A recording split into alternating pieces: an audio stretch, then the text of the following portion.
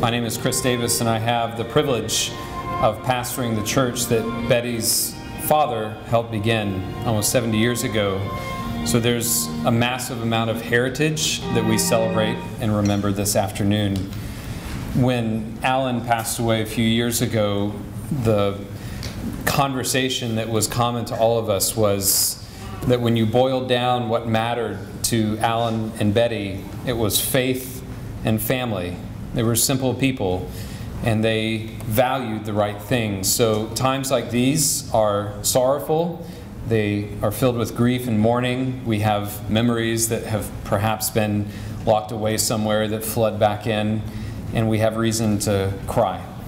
But we also have reason to celebrate a couple who were so well-focused and so well-directed in their priorities in this afternoon as we remember Betty's life. Just like Alan, you just think she couldn't be happier right now, right? She's with the Lord, and that's what matters to her. And so with that spirit of celebration of her life and her focus on the Lord and her family, and in that spirit of loss and the sadness that we feel, let's go to the Lord in prayer as we begin our time.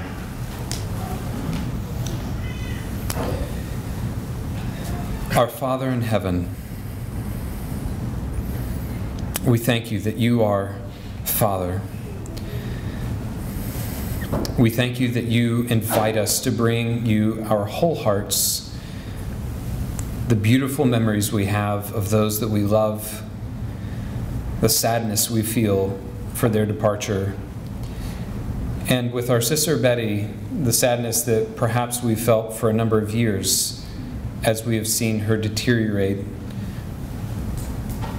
Lord, we thank you that you invite us, you even command us to bring us our whole hearts to you. And so I pray that this service this afternoon would be a time of beautiful remembrance of our sister Betty, that all that she meant to us can continue to impact us even in her absence, and that you would make us better for it. Lord, as we come to sing, to remember, to hear your word, would you change us during this time? We pray this through your Son, Jesus. Amen.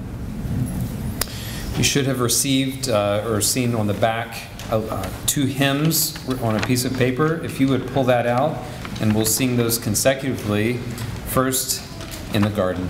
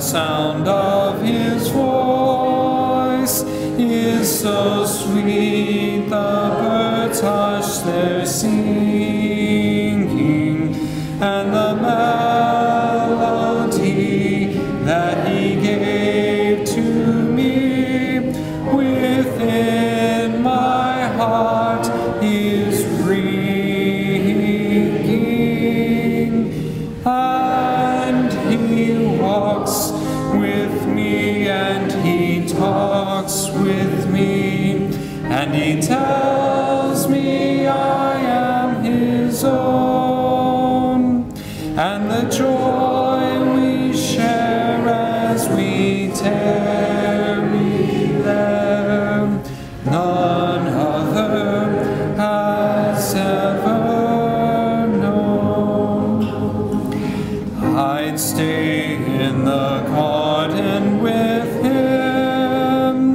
though the night around me be falling, but he bids me go to the wars of woe. His voice to me is calling, and he walks with me, and he talks with me, and he tells me I am his own, and the joy we share as we tarry there, none other has ever known.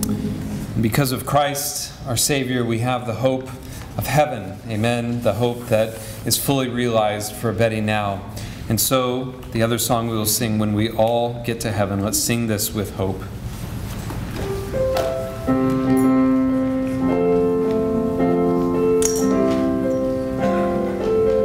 Sing the wondrous love.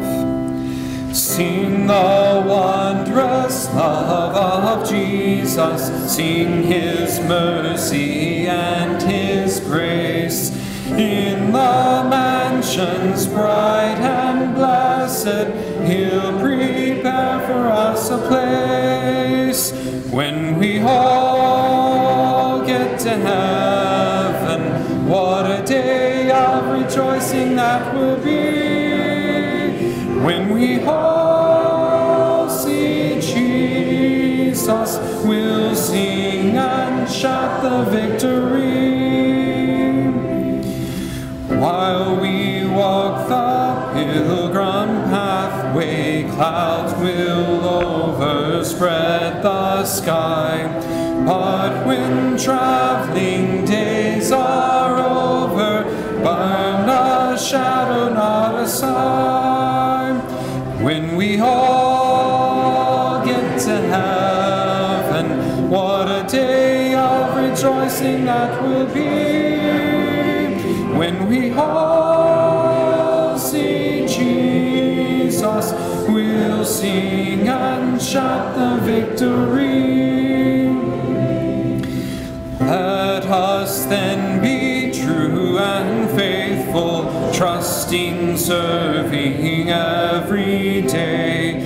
Just one glimpse of him in glory will the toils of life repay. When we all get to heaven, what a day of rejoicing that will be. When we all see Jesus, we'll sing and shout the victory. Onward to the prize, onward to the prize before us. Soon his beauty will behold. Soon the pearly gates will open. We shall tread the streets of gold. When we all get to heaven, what a day of rejoicing that will be. When we all see Jesus, we'll sing and shout the victory.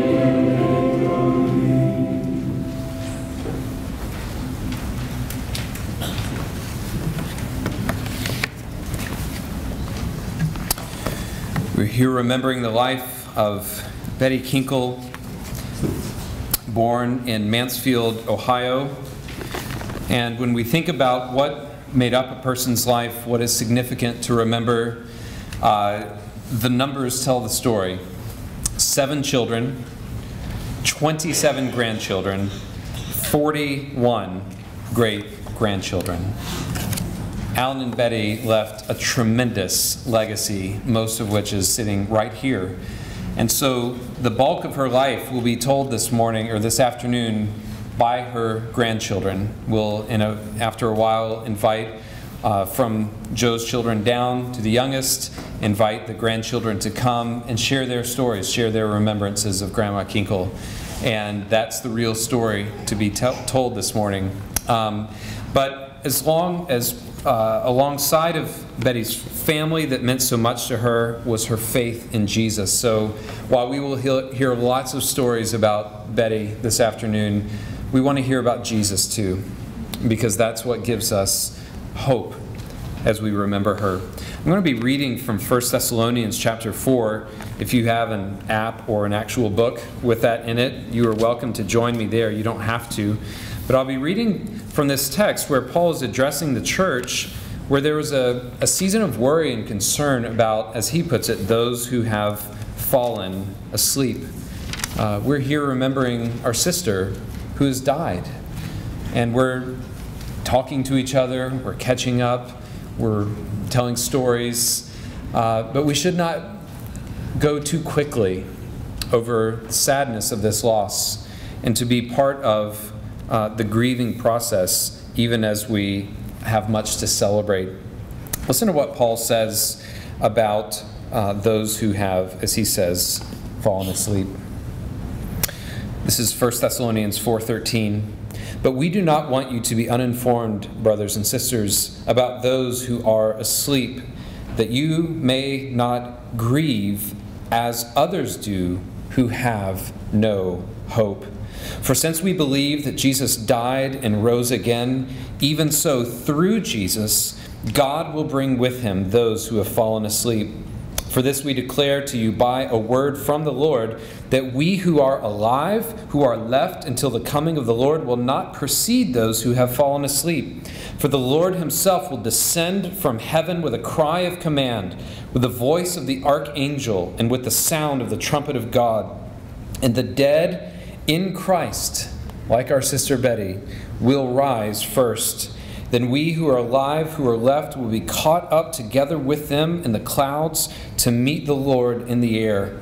And so, in this way, we will always be with the Lord. And then Paul adds, therefore, encourage one another with these words. I love the fact that Paul doesn't tell this congregation not to grieve. And that's a word for us to hear as well. We have so many memories, so many recollections of Betty filling our hearts and our minds.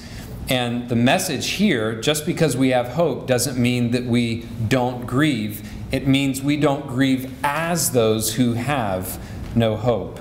In other words, the call here is to grieve with hope. So what does that mean? How do we grieve with hope? And I think there are three things that Paul says that can help us with that.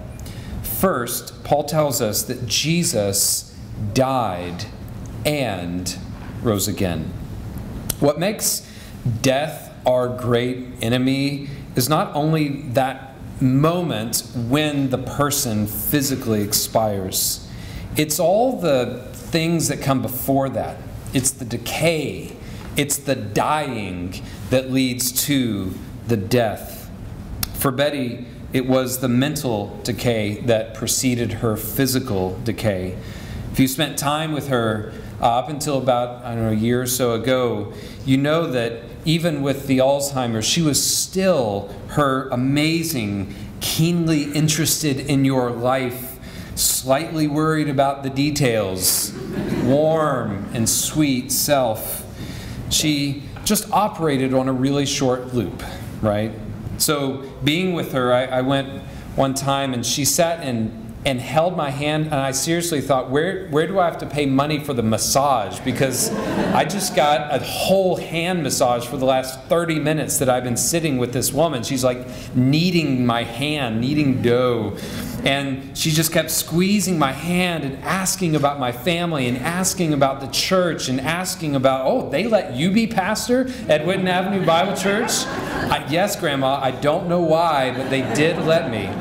And she would keep asking those questions and squeezing. And every time I shared something, her eyes would get wide and she was so in the moment, so excited. And then, about 90 seconds later, we'd start the whole thing over again.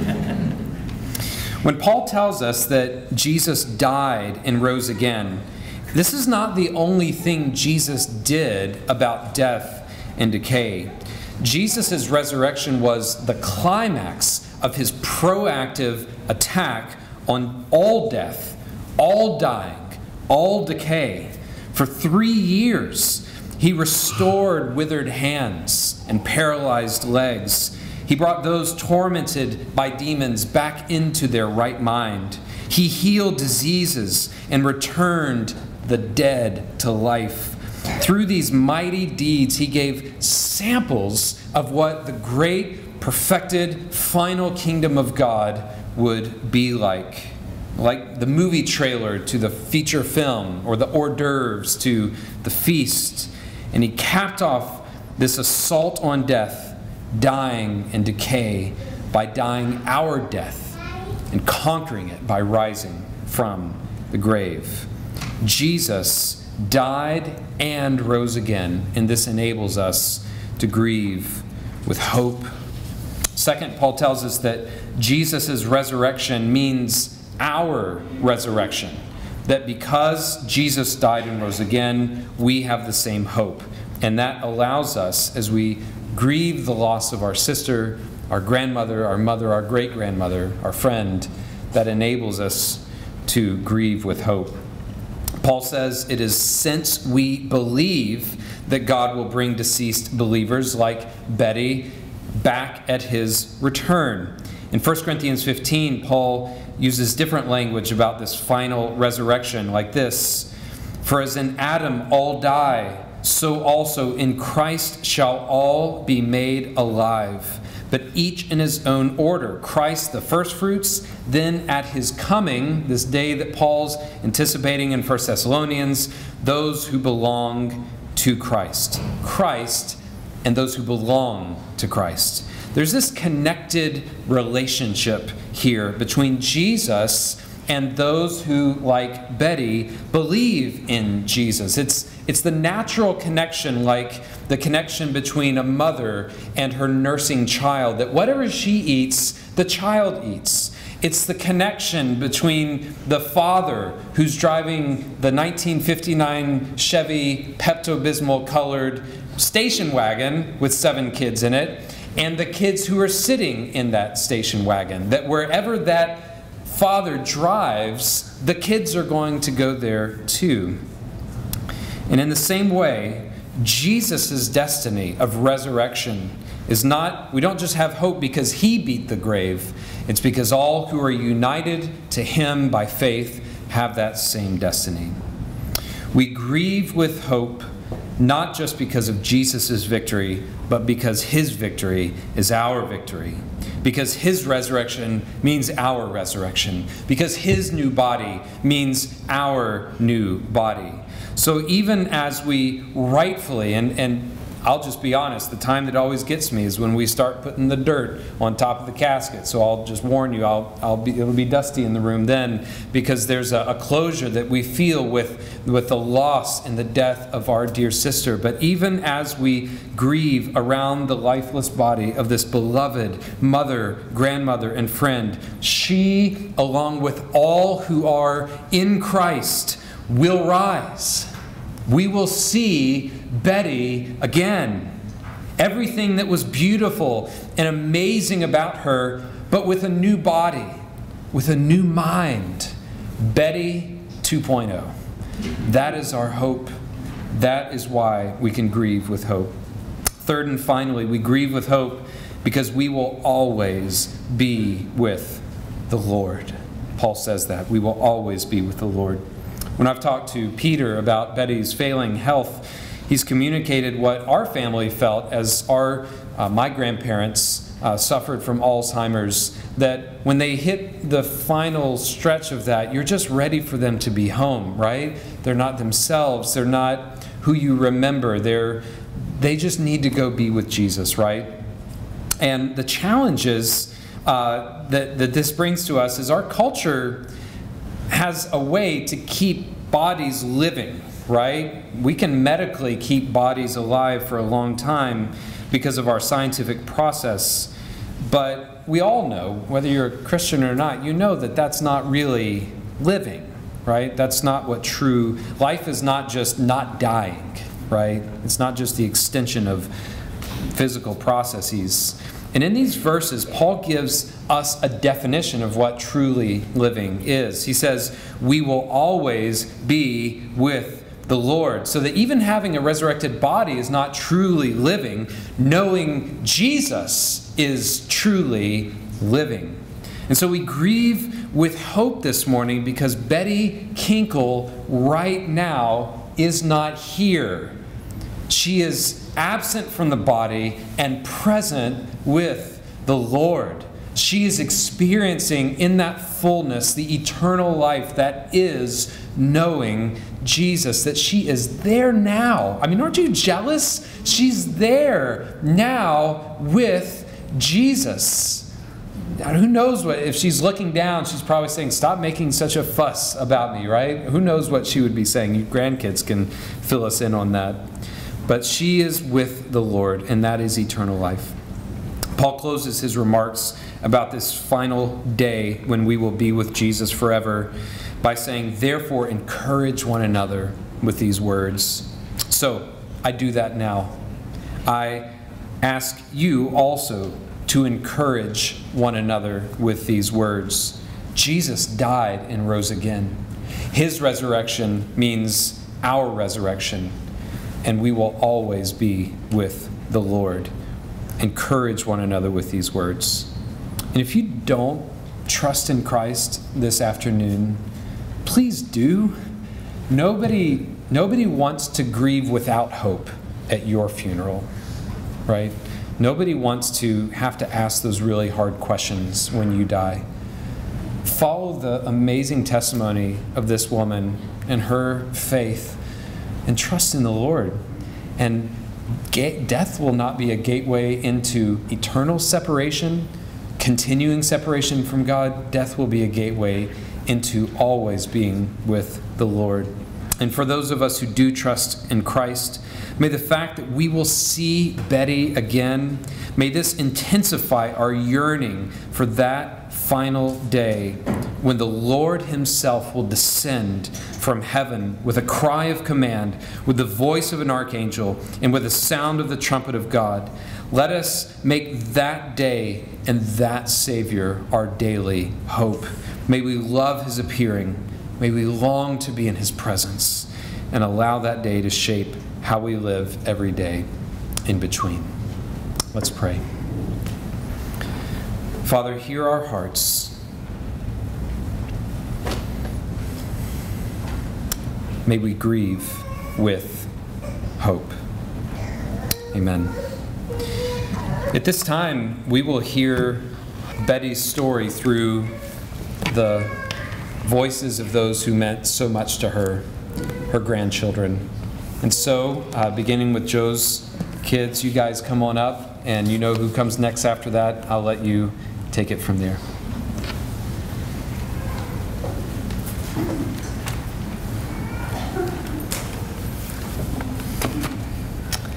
I don't know exactly what Grandma would say right now, but I know that Grandpa would say, "Don't cry, it'll only upset your grandmother." We were talking yesterday about all the memories, and for us it came back again and again to how much of a teacher Grandma was. Everything always had a special lesson with it. Everything always had an imaginative lesson with it.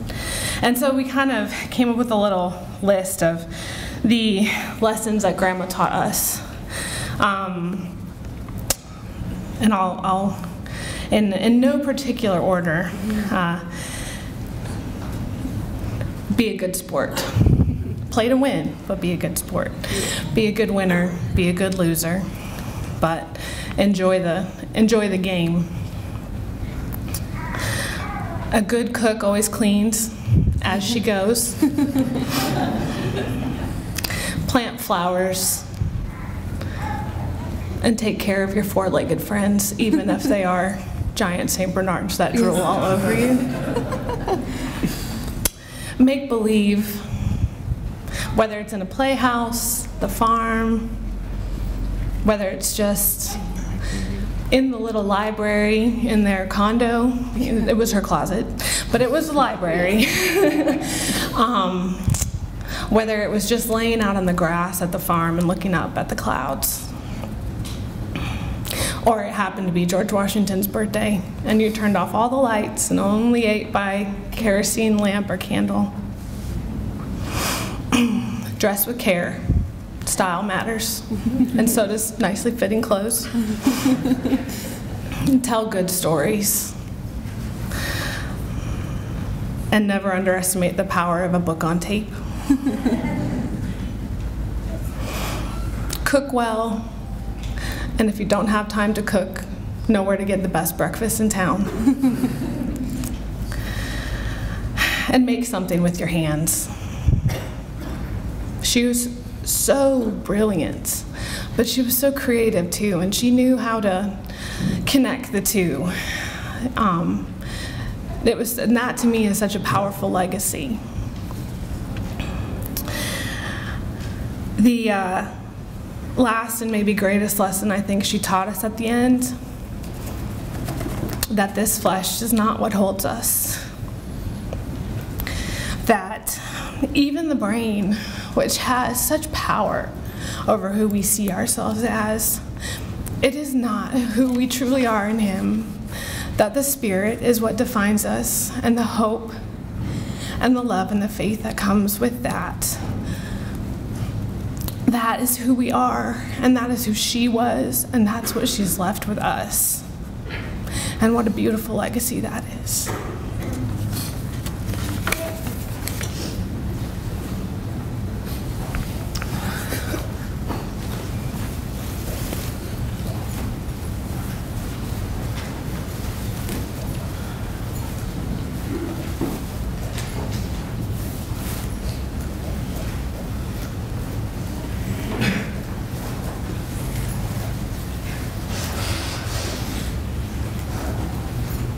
We're missing one. Rachel, our sister, is expecting a baby in a couple weeks, so she's not here. But really, where do you start?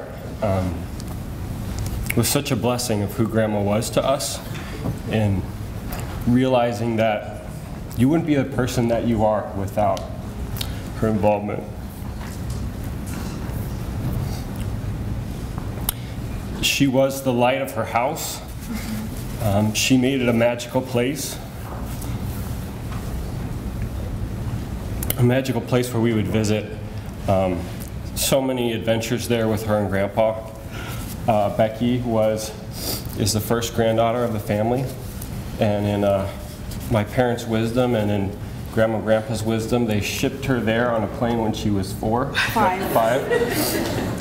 Of which Grandma got the date wrong on the calendar, right? So she got a call from the airport saying your 5-year-old granddaughter is down here. So I'll never forget it. You drink pop? Yeah, they gave me pop, and we didn't drink pop. And then I watched the show Dallas. Waiting for Grandma and Grandpa to come and get me. It's a hilarious memory, but yeah, she was horrified. Yeah, horrified. Her involvement in her house, the kitchen, walking around with her jean skirt, high heels sometimes, clicking, making food, all the stories, the musicals, Brer Rabbit, Teeny Tiny Women, just wonderful. One of my fondest memories of Grandma was, I don't know how old I was, 6, 7, 8. Was riding in the car, it was just me and her, and I told her that she had nice legs. Because they weren't like our family's legs, like spindly, you know? They were hefty. I said, Grandma, you have nice legs. And she really laughed really hard at that. And Rachel brought up the memory of just her in the barn and doing eggs in the afternoon, her hands flying, multitasking, answering the phone, watching The Price is Right on that little TV, the noise of the machines. The freezer. The freezer. I think for me though, you look at someone's, see her for such a long time and make such an initial impact on your life. I know for Mandy and I, we worked in a nursing home where Grandma Ghetto was. And just to see Grandma's interaction and caring for Grandma Ghetto, for me, was a big deal. Mandy and I were there when Grandma Ghetto died. We worked there. And Grandma came in, they called us in after she died. We just got to be the lucky ones to be there. And I remember her telling us how happy she was that we could be there in that moment with her. And also just the sacrifice that she made for her mother all of those years. The trips to the farm, there's Grandma Ghetto, she's disabled, she's had a stroke, and yet Grandma cared for her for years and years. And that really stood out to me, just someone who was sacrificed, have a good attitude, do it with a little bit of flair, and just love on other people. So. I want to say something too really quick, and that is that watching this process with Grandma, she's got 7 kids, and to all 7 of you, you've done really well. I think you're all still friends. I know it hasn't been easy, but I think from all your kids, and we just want to thank you for loving our Grandma well, and I know it's been a lot. So we love you. Thanks.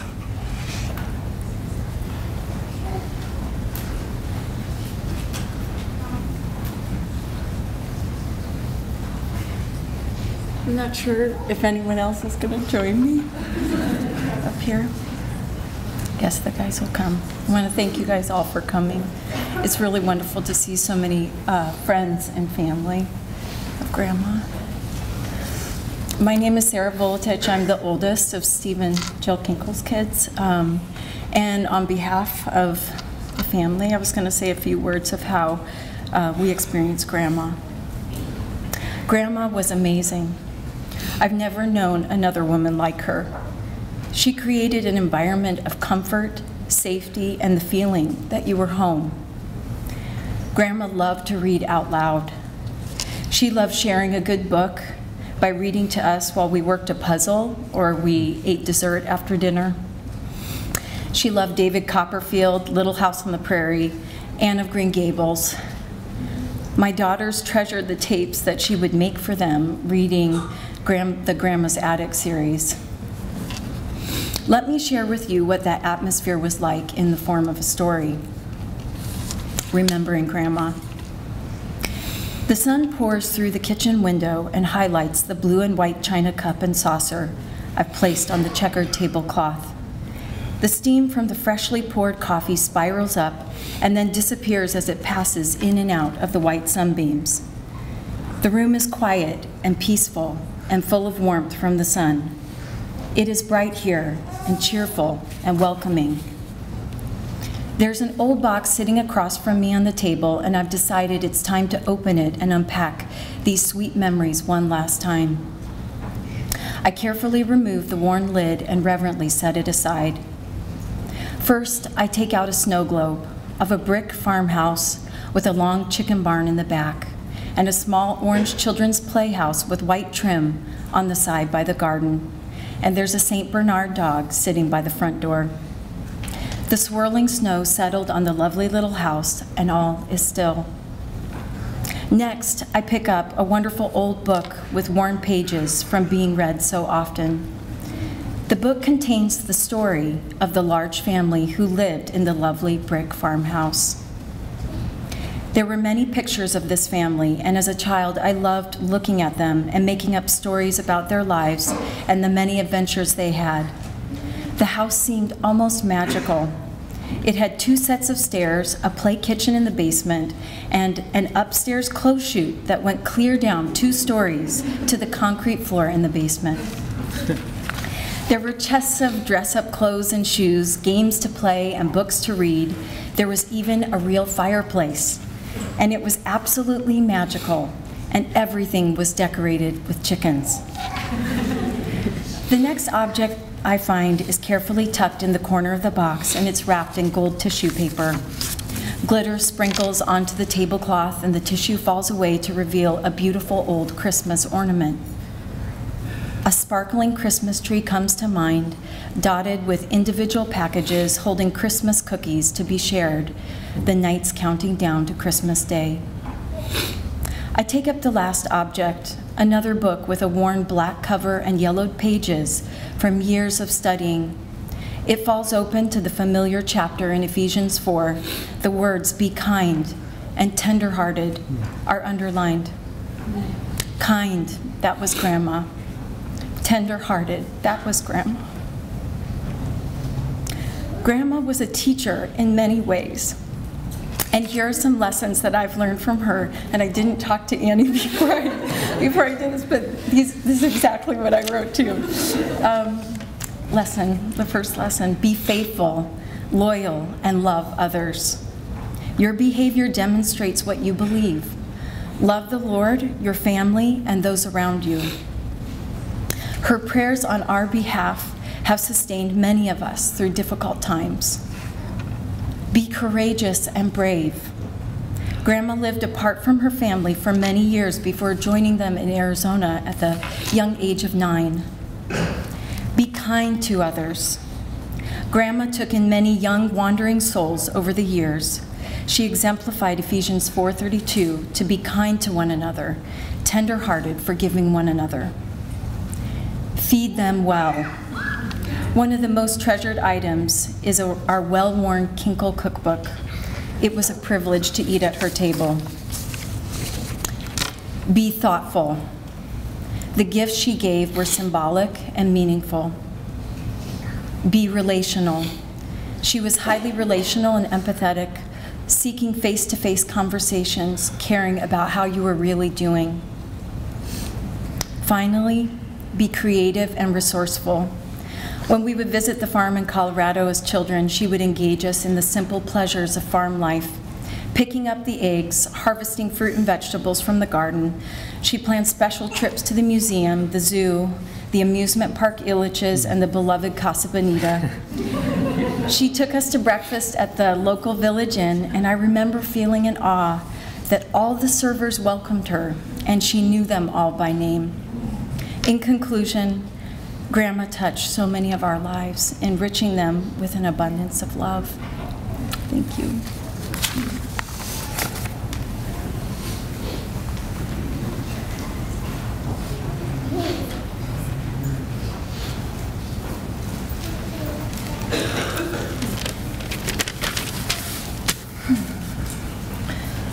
Okay. So I saw, I'm just going to read it. Okay.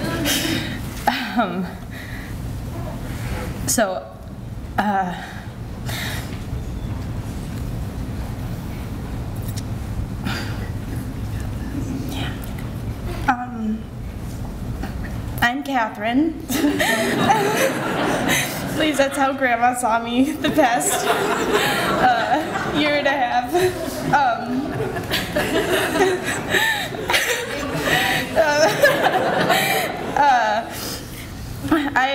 I've had the opportunity to help take care of Grandma at Sarah's place, and it's been a long ride. I've seen Grandma at different phases of life, it seems like. I've seen her when she was like at 16 years old and wasn't sure if she could go to a movie or not. And I saw her when there were nights when she would talk about boys with me, and she would just get really young in spirit and young at heart. And nights where she was a mother and nights when she was sad. But every day she would always care for everyone else. She would make sure that everyone was safe in bed before she would lay in bed. And everyone got their food before she would eat. My family was blessed with memories of Grandma and Grandpa's farm. I think I didn't get those memories, but I'm sure you guys did. Playing Skippo and Grandma's signature snacks. Grandma left my family and I with wonderful memories. She took care of that up until the day she met her Savior in love at the gates of heaven. She's home now and can finally relax and know that we are all safe and sound and we're all taken care of. And that's it. Did you guys have anything?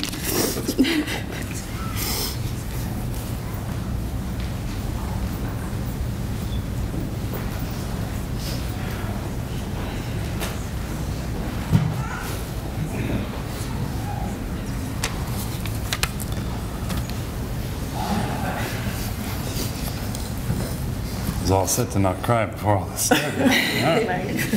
So we met and discussed a bunch this morning, and we talked about a lot, but some of the things that stood out were Grandma's strength and determination, the way she would overcome obstacles. And I think one of the great examples of that are the tapes to overcome her family being spread out and her not being with them, and her love for her grandchildren. She read these books and they became the staple of our childhood. So much so that the girls could, I think, lip sync to Grandma reading. I think I heard that infuriated her when she tried to read to them at the house. But even years later, when Mary was in Macedonia and alone and needing comfort, listening to Grandma's tapes really gave her that. All right, also her adventurous spirit and the books that she loved. A couple examples were I Married Adventure and The Woman Who Wasn't Afraid of Anything, which I believe she read to all of the granddaughters. And one of Stephen's best memories was a picnic that Grandma had made for him and her up in the mountains to make sure that he got to go see the beautiful view and was reminded to go experience life. And then also the fall leaves in the Midwest. She loved it. She would come out. She was so excited to see fall in Ohio every time she came to visit. And then obviously her connection and love for her grandchildren and her family. One of my memories is reading Sunday comics on the floor in her bedroom, and her coming in and being so excited that I was doing that, and telling me how she learned to read by reading comics. And she got down on the floor on her elbows and just read with me and told me the stories. And my boys, my little 5-year-old boys, wanted to make sure that I told you that she had wheeled them around on her walker. She could barely get out of the chair, but as soon as they were there, she got them up and took them for a ride. And those are some of our memories.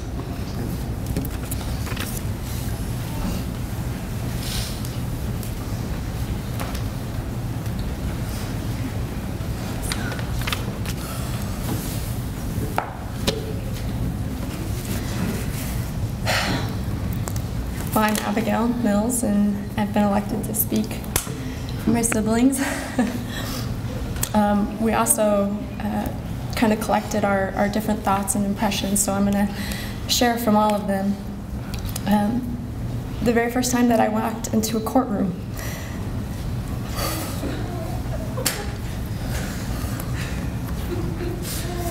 sorry, I can't talk and cry at the same time. I just don't have that ability.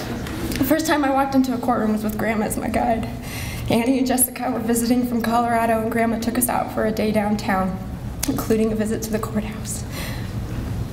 I remember being really apprehensive as she opened the door to the courtroom and ushered us into the back seats of some stranger's hearing. I wasn't sure we were allowed in, but Grandma didn't hesitate. She was alight with intellectual curiosity and excitement. But that was Grandma. She was so smart and capable. Without ever being overbearing or arrogant, she taught us the importance of an education. I brought it with me, but she gave me her National Honor Society pin that she earned in 1945. She was an excellent scholar. A day with her meant discovering, whether at a museum, a courthouse, or a historical site. She read us books, but she also narrated for us the world around her. Through her eyes, we saw a wealth of history, the adventure of it, and the value of knowing both where you came from and where you were going. Erica pointed out that she never seemed discontent. She found the world fascinating. And she loved exploring its people and their ways of life, whether it was Amish country in Ohio or listening to one of her grandkids tell of their adventures overseas. She truly was a pioneer, the kind that settled the Wild West with grace. When I studied in Russia for a semester, I kept a journal both of my amazing experiences and what I was learning, and also just really raw, honest, ugly things that I was struggling with at that time. And when I came back, I gave the journal to Grandma.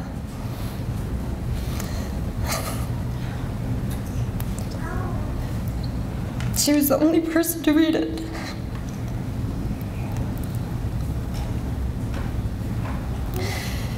She graciously stepped inside a vulnerable place that I knew was safe to share with her. Her only response was to thank me for showing her the honest heart of a woman abroad. But again, that was Grandma. As Xander simply and aptly said, Grandma was a safe place. To Mandy, she embodied unconditional love, a grandma who seemed to enjoy us as much as we enjoyed her. She had a large family, but there was always one-on-one time with each of her grandkids. Mandy said that when she was little, her dream was to grow up and be a grandma on a farm. As the oldest in her family, Mandy also got to experience the blessing of her kids being able to know Grandma.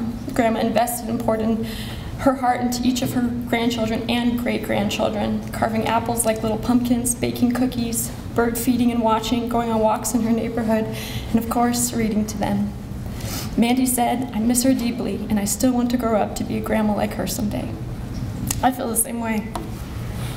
Grandma was classy, a lady to the core. I never heard her talk negatively about anybody. Erica observed how she never indulged in complaints or excuses, but she also never pushed you to be someone that you weren't or discounted your feelings. In Erica's words, she believed in me and patiently held me accountable to that potential, and I dearly loved her for it. And Grandma loved to banter. No joke or witty remark went over her head, and she always had one in reply. When I think of her, the image that comes to mind is her squeezing my hand and biting her tongue in laughter. It was fun to make Grandma laugh. Being Betty's grandchild was an identity, one in which we all take a lot of pride. And most importantly, Grandma loved Jesus. I love the story of how she broke off her first engagement to Grandpa. She told me it was either marry him or follow God because he was not a believer at the time. She sat down and had to decide what her life was going to be about, and it was hard, but she wanted to follow God with all of her heart. Grandpa left, saying he never wanted to see her again. But of course, God eventually got a hold of Grandpa, who then decided to go on a road trip, visiting and preaching in various churches with some of his buddies. Grandma heard he was coming and escaped to Ohio for the weekend that he was going to be there, so she wouldn't have to see him. But unknowingly, Grandpa got delayed in the church before Phoenix, so she got back to Phoenix just in time for him to arrive. 3 days later, they were engaged a second time. The love they shared seemed to grow sweeter with time, till at the end of their life together, they glowed with it, smiling and flirting like two teenagers. I was talking to Aunt Mary last night about how strange it is that after many, many years on this planet, how wrong death still feels for us humans. Even when it comes at the end of a long, full life, and as a relief from a hard illness, Grandma and death just don't fit together well. Of course, it is true that man has fallen, that we were not made for death. But for Grandma, I believe that incongruity is even more pronounced because of her walk with Jesus, the way God shined through her in a life that was so full and noble and right. I remember her and I see that God is real. And that Grandma's kind of life, Jesus living through her, is eternal. Although her body has failed, she has not been extinguished. She is now more alive than ever before.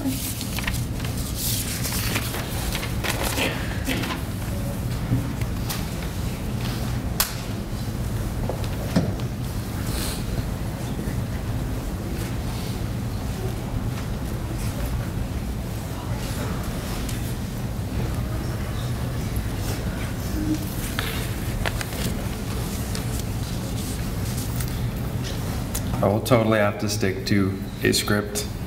It's a room full of people who are now genetically disposed to fits of weeping. One of the many legacies that Grandma and Grandpa left us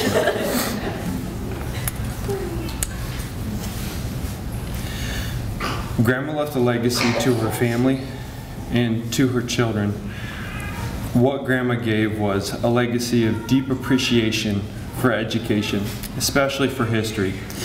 She would talk frequently about her time at the Creighton School District and at Creighton School, and about how nice of a man Principal Mackin was and how he always wore such a nice clean white suit. Or her years at Phoenix Union High School. She gave a legacy of stories. It's probably the one most of us remember best, of being a storyteller, of being a story hearer, reading many books to her grandchildren, either in person or through a cassette tape. She was herself a story maker, telling of moving across the country, whether it's in Ohio or Arizona or elsewhere, Mansfield or Culver Street. She talked about the great adventure of chicken farming and following Grandpa out there and going on that adventure together. Grandma gave a legacy of family. For more than half of my life, we spent every Tuesday night, we did as a family over there with Grandma, with Greg, Ashley, my mother and father, our dinners every Tuesday night. And even when she wasn't here in Phoenix, when we were very young in person, she was here in another capacity, reading to us, sending us the cassette tapes that almost all of us have mentioned. She was also sending us letters and notes, and I remember being really excited and confused about what a little treasury note was or a bond was at that time. And she was always present. I think everyone could attest to this. You felt like you were maybe her only grandchild. Like you totally just had that feeling from her. She was present in our lives, and there were many of us to be present in, but she was. Even when she wasn't physically here, she was present with all of us. She gave us a legacy of faithfulness to the Lord. I spoke with Grandma shortly after I became engaged to Katie, and her number one question for me, or only question really, was, does she love the Lord? And that's what governed, I think, all of her decisions and almost all of her concerns was, do we love the Lord?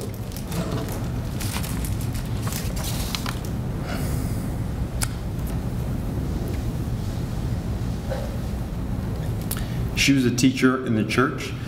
She was faithful to nurture the hearts of many children, many who were not her own, as well as her own.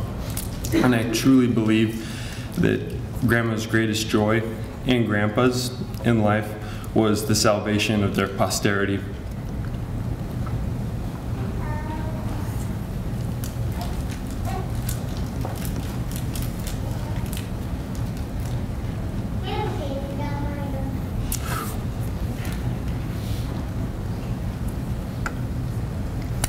I think she cared very much for the souls of all of her children. And that was a legacy that she gave my family.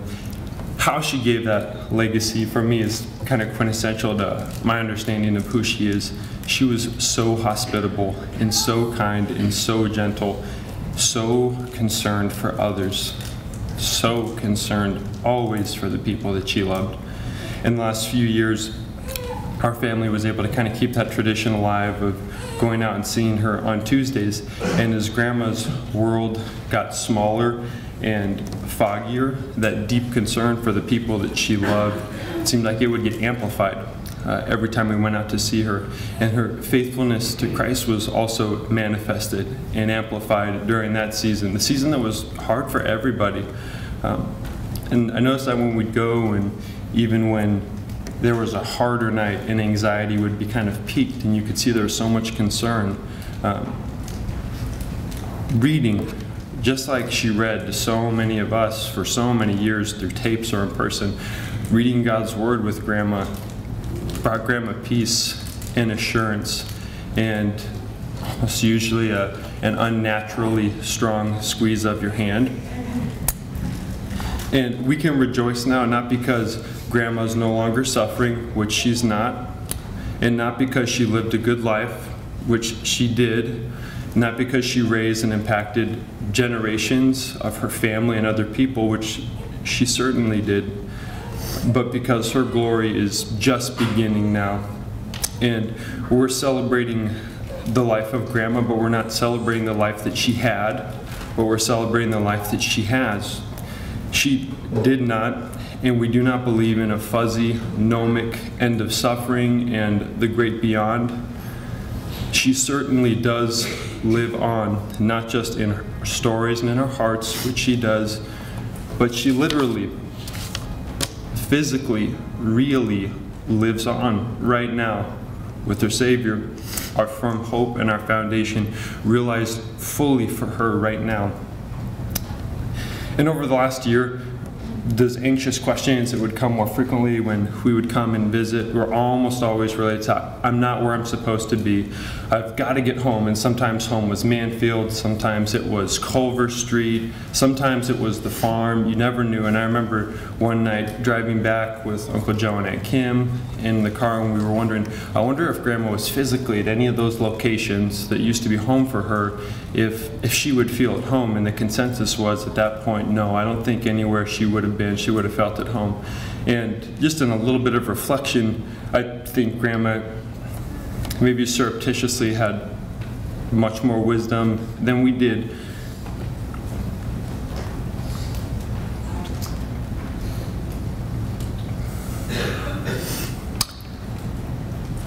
And I think she was right.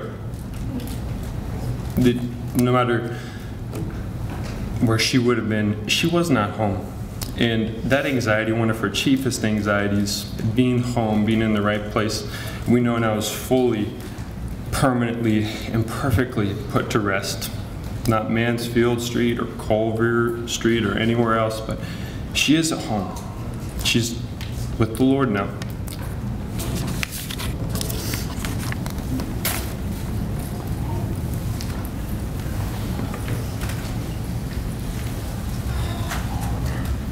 What a legacy. Amen. What a legacy. I hope these stories spawn hours and hours of conversation as we remember this amazing woman and as we allow her life to continue to impact ours in her absence.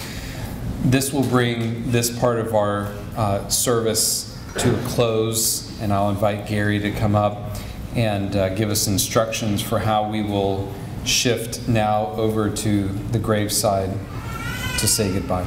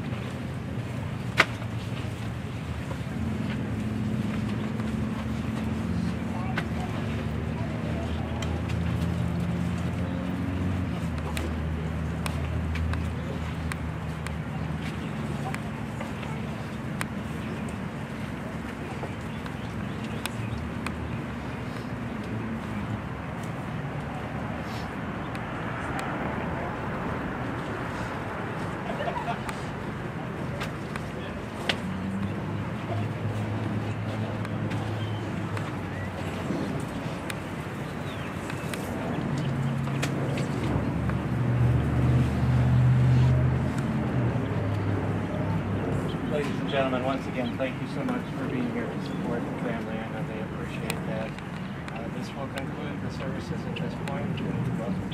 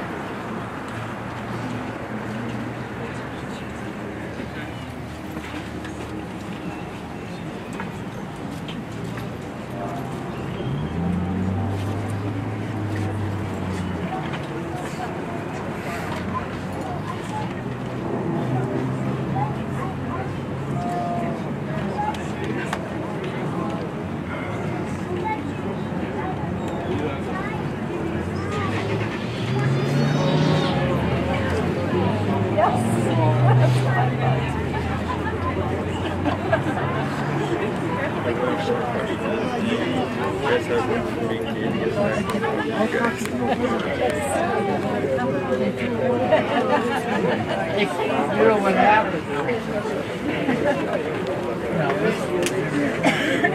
What music are you following? Honey, we got it right. Right there. And looking at it, and I read that word.